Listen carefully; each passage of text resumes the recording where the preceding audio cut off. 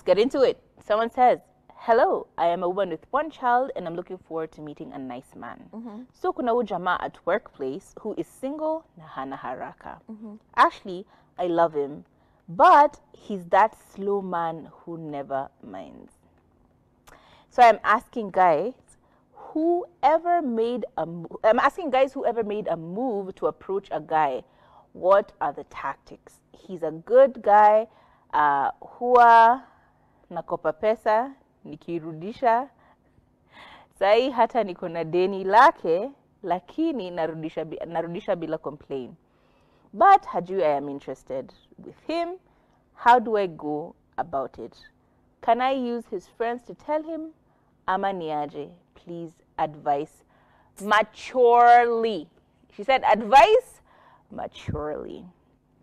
Now, I'll go back to your statement. You said, actually, I love him, but he's that slow guy who never minds.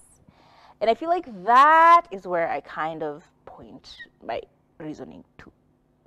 I promise you, no man is that slow. I promise you, no man is that slow. And I know you've asked us for advice on how you can approach him, but I am here to tell you, abandon ship. Exactly. Abandon ship. This is not a guy who's interested in you. And I promise you, no one is this slow. No one is so slow that you've been eyeing them and talking to them and like giving them hints and they don't catch it. Unless they are absolutely not interested in you. That's the only way that they would not catch these ideas. But a person who's interested in you, trust me, you will walk past them and they will ask themselves, did she wave at me? Did she want to talk to me? Was there something? I promise you the attention comes without like an overpouring, you know? A person who's interested in you, you will tap them like this, like, hey, pass me a pen. And they will start analyzing the way you touch them, how long you touch them.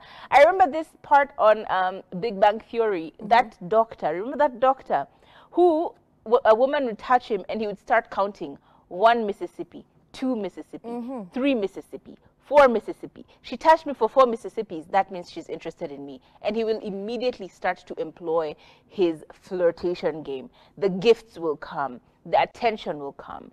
I promise you, a man who's interested in you already saw it coming. But because you're insisting on it, and sometimes it's important for you to shoot your shot, I think easier, do it personally. Don't embarrass yourself by going through friends. Don't embarrass yourself by going through a proxy. Just go directly to him. You're like, hey, as you're giving him back this deni that you have, you're like, by the way, I wanted to ask you, do you want to go to coffee? Do you want to, I actually really like you. Would you like to go out with me? And I promise you the answer will be so easily, I can almost guarantee. It will be like, I don't think I want to. But shoot your shot either way. Just go directly to like, hey, ukirudisha hii pesa yake. Oh, by the way, here's the money that you lent me. And also, I wanted to ask you something. I really like you. Would you like to go out for coffee or tea or, you know, lunch with me? And see your answer. Here's something I used to struggle with. Sometimes everyone who is nice to you does not necessarily like you. It's not a direct relation. Exactly. People can be nice to you and not have it tied to something else. So I would really mistake somebody being nice to me as, oh, they're showing interest in me, they must really like me. And I really struggle with that a bit because you would set yourself up to a lot of disappointment. Oh, he was nice to me, he got me coffee, but he also got everyone else coffee, you know. But in your mind, your delusions of grandeur, you're like, haha, it is me. He likes me. He's my man, my man, my man.